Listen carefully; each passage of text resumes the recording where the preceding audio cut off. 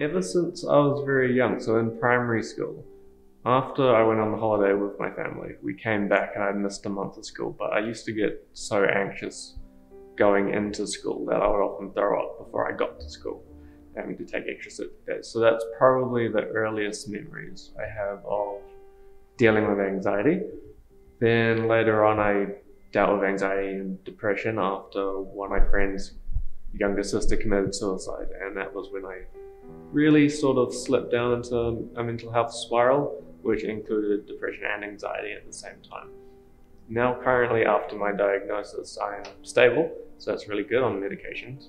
But if I get overly anxious, so if I kind of push past the point of breaking down, it's mainly anxiety feelings and I can start to hallucinate.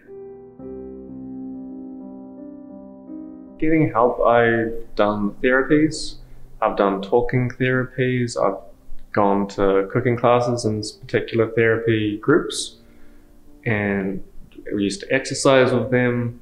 I fidget a lot, so I often would have a fidget spinner or a fidget cube and toy with that. Taking breaks to have breathers often helps if I'm getting really anxious and need to leave the classroom. Other coping mechanisms, hanging out with friends and family, trying to acknowledge more often when I have good thoughts rather than bad thoughts. So then you have a bank of memories where you've thought good things instead of just having a bank of memories where you've thought negative things. That really helps.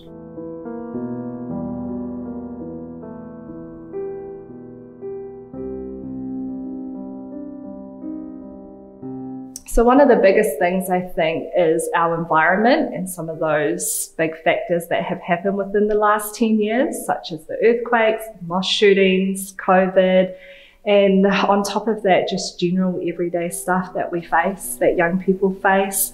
I think sometimes it can be really difficult for youth who don't have a lot of support and who have unresolved trauma, which can come to light later on, especially in their youth years or teenage years. I think it's quite silly. Statistically, 10% of the population is bipolar, that is men and women. Over 40% of the population has had experiences with depression. So for something that's actually rather ordinary, it's treated as quite extraordinary or out of the ordinary.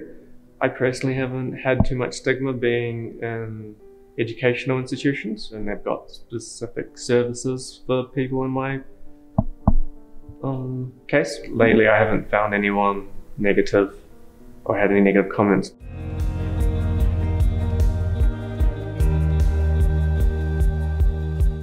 That it's okay to not be okay.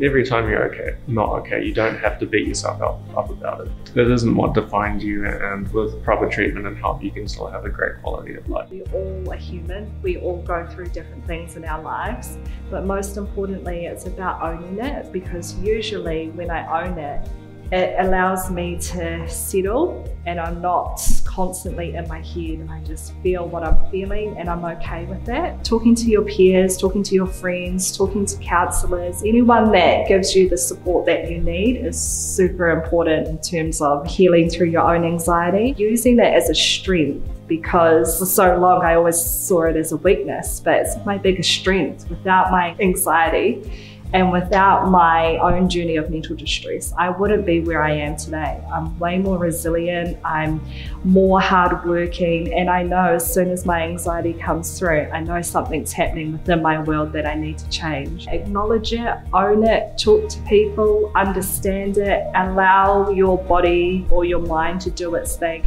You have what it takes to get through it, and if not, just reach out to someone who can support you.